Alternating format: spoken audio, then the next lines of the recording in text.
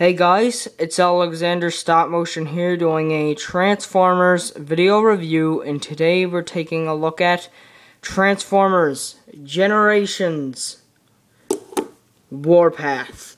And Warpath is probably my favorite figure from the Generations line. If not, it would be Wheeljack. Yeah, because I'm having a bit of a debate of which is my favorite Transformer, and I'm having a debate between him, Generations Wheeljack, and Refuel the Shield Jazz. But this guy is amazing. I personally just think this guy is just an awesome figure and a great homage to Generation 1 Warpath. So yes, let's begin the review. So he does have an Autobot symbol on his tank, and the same on the other side, to kind of replicate both sides. And then it says K490W, Kapow. So yeah. And on the other side, instead of doing the same thing, they wrote ZOW333, Zowie. So yeah. That's pretty cool. And he does have two different guns. This one right here, this one is more so of a Gatling gun, I think. And then the other one is was actually a spring-loaded gun with a missile. But I do not like those missiles that you put into the gun, and because you just lose them anyway. And also, it made the figure look a bit bad when it sticked out to the end. And yeah, you can go up and down, and so can the cannon, and then it goes side to side. And he does have 4 wheels. Sorry about that. 1, 2, 3, 4. Which they could use bigger wheels or more, because really this guy just kind of drags along the ground. So yes. Now, he does have some clip ports for other weapons. If you have Recon Ironhide and you do not like his other weapons, you can put them on there, or Darkmount or anything. So anyway, let's get to transformation. So yes, first thing what you want to do is kind of unclip this and lift it like so. The waist will unfold from there, and now you can unsnap his legs, rotate them down, and if you don't know what I meant by that, the waist folds down, and then all you want to do is come around here, and right here all you do is come around here and unsnap and sort of fold the foot down, and then fold it in. Easy as that. So you do the same with the other, like so. Fold it down, then fold it in. And then you got Warpath's legs.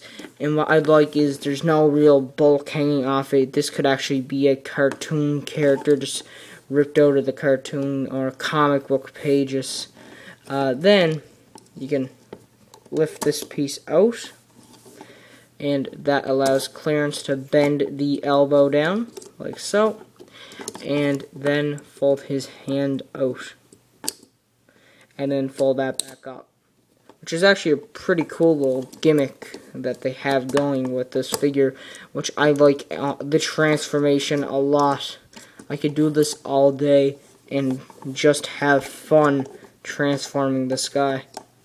But then again, I would not want to loosen all the joints.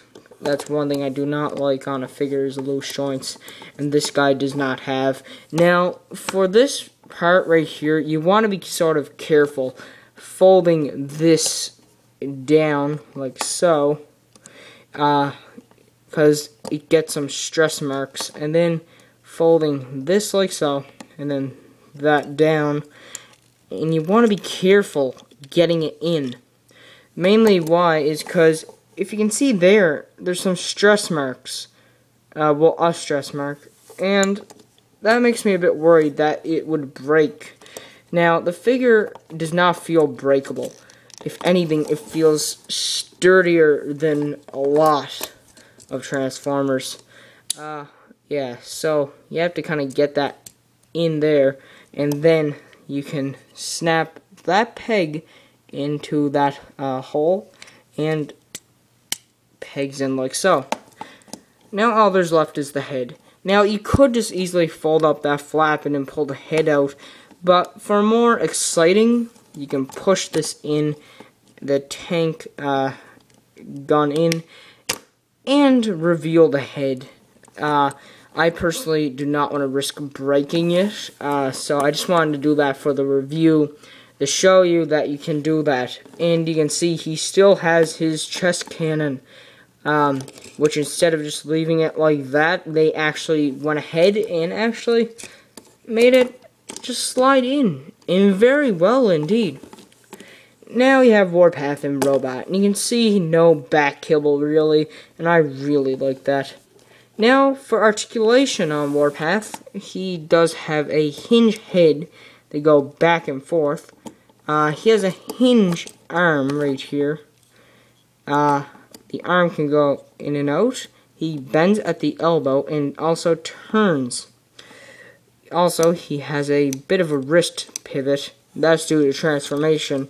He has no waist joint, which actually would be pretty bad on the figure if they did, due to the mold. He does have a ball joint on the leg, twist at the upper part of the leg, and then a single jointed knee, which I'm actually kind of glad they don't have a double jointed, because the single joint actually works really well, much better than it usually does on a lot. And then also a hinge at the foot. And in case you do not like these guns on his shoulders, there is an easy way to just kind of get rid of them without ruining the figure, and that's basically folding them back, which, if you want to give him more of a G1 look with just the chest cannon, as I really don't think Warpath would have them in the original cartoon, and then you can have that, which looks good. I just think it hinders the arm, and I don't like doing big modifications to my Transformers, and they don't look that bad actually. Now, for a quick size comparison next to one of his fellow mini-bots, since he was a mini-bot, here he is next to the Legacy of Bumblebee 3-pack repaint of Classics Bumblebee. And you can see, he is shorter than Warpath. And, you know, it's not bad, actually, compared to Optimus Prime. And really, if you just have these three, this is really the perfect display of figures. In case you don't have the iGear Optimus Prime, which I do plan on picking Optimus Ultra Magnus from iGear eventually.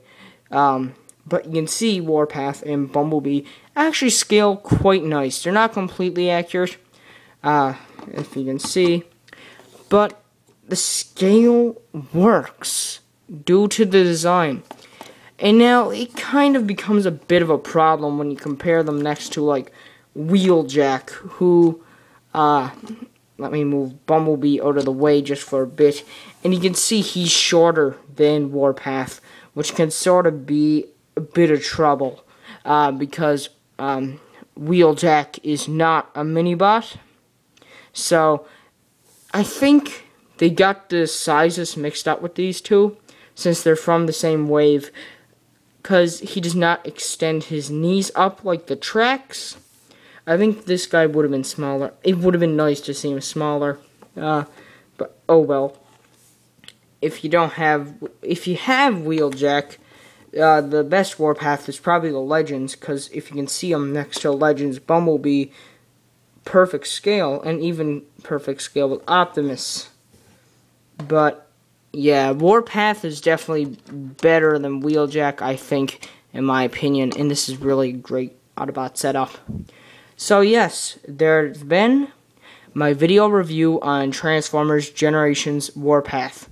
Hope you liked this video, and please subscribe.